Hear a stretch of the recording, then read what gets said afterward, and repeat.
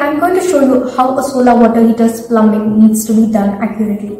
First, we have the overhead tank. Overhead tank needs to be placed at a height of 6 feet from the terrace to maintain the pressure of water flow to the solar water heater. Right next to the tank, air pipe should be fixed. Below or even next to the air pipe, a pipe should be connected to the solar water heater inlet. Between those connections, 3 elements should be placed. Firstly, wall valve. Next is union valve. Next up, NRV valve should be fixed. Further, we have outlet on the other end of the solar water heater. Outlet helps with sending hot water to the bathroom connected.